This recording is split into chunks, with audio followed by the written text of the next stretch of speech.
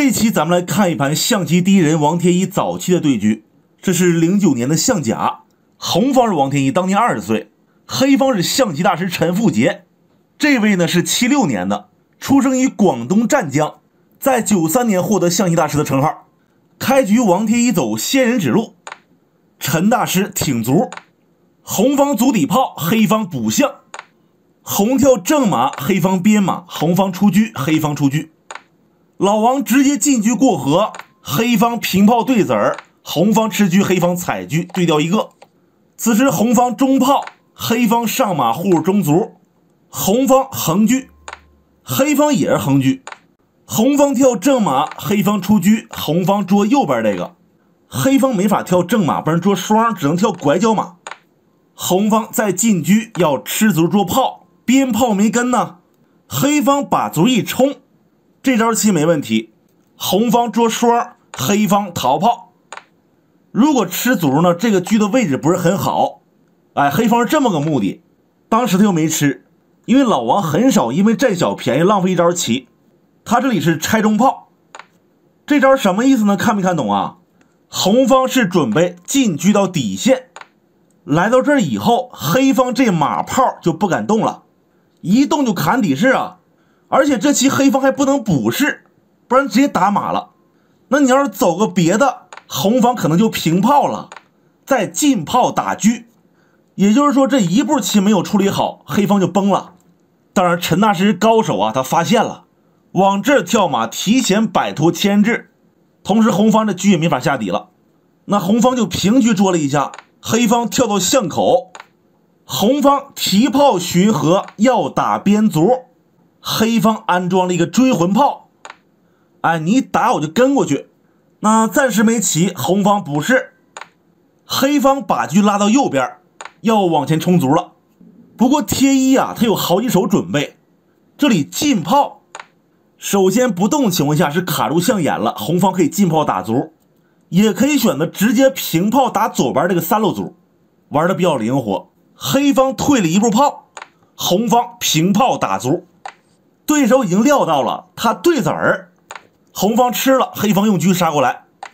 下棋嘛，就是要猜透对手的心思，从而找到破解之法。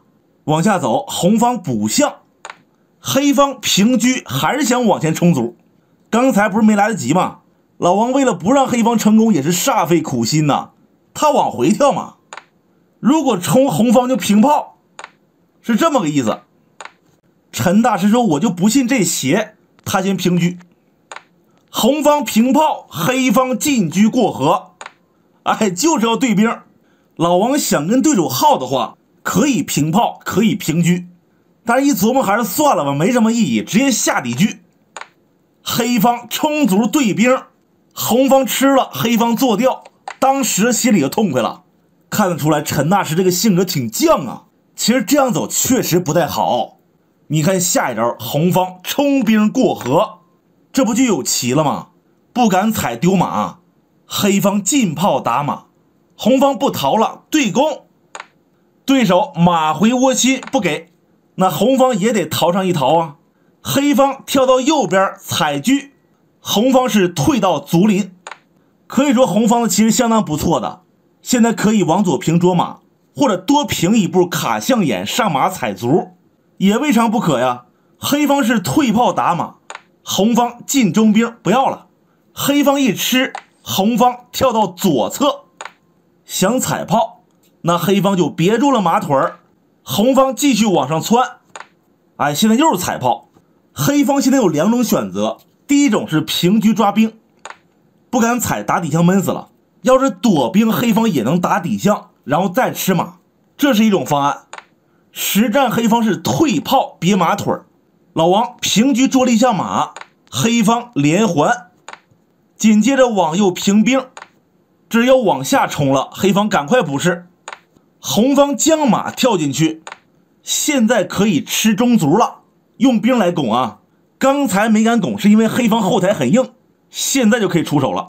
黑方冲了起来不给，那红方就踩边卒，这小兵卡住象眼还要踩炮，那还得躲呀，直接一步到位推到家里。但是没完呢，来个踩车，黑方平车，红方再往上跳马，没招啊，想怎么跳怎么跳。黑方这个车过不来，不是兵就是马脚，要不巷口。现在红方啊，准备往底线跳踩炮，黑方是落士，一定要瞧好了，红方再这样走，黑方就打死车了，除非能闪现，要不就完了。但是天一发现了，他往这儿跳，给炮挡住了。这马看着危险，实际上挺安全的。陈大师这里补士，不让红方冲兵，下一招出老将攻马。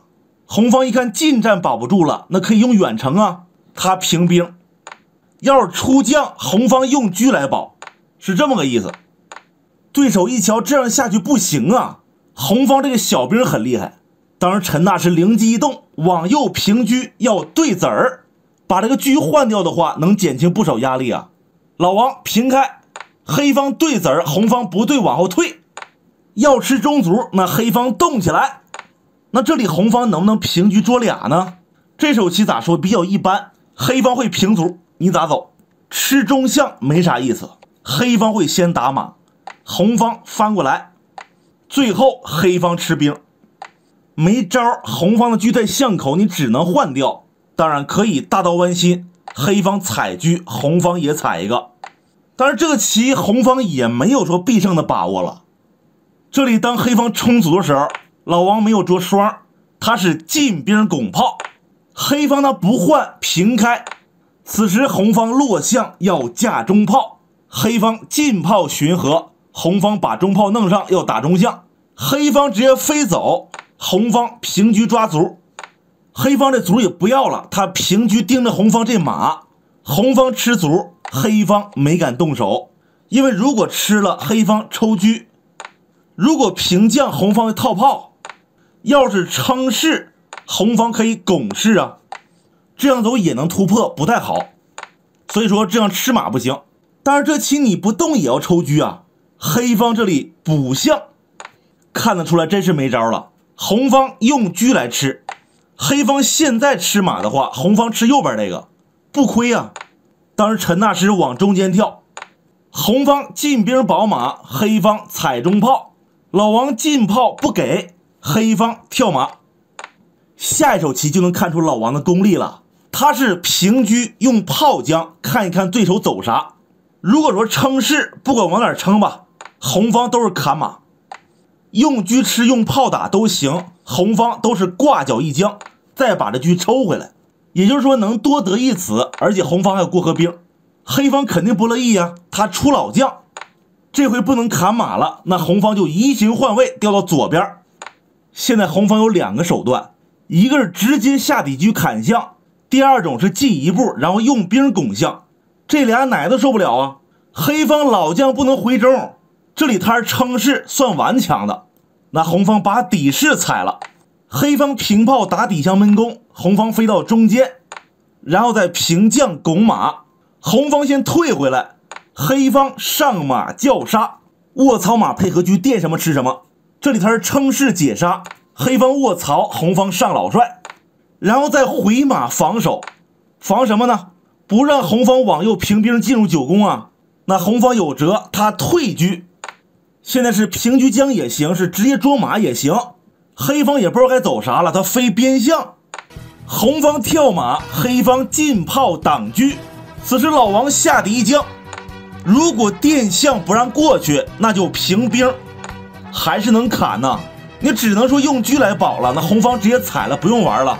飞象不行，当时上将，红方平车叫杀，用兵一拱是连杀，黑方上3楼，红方回马金枪，一招毙命。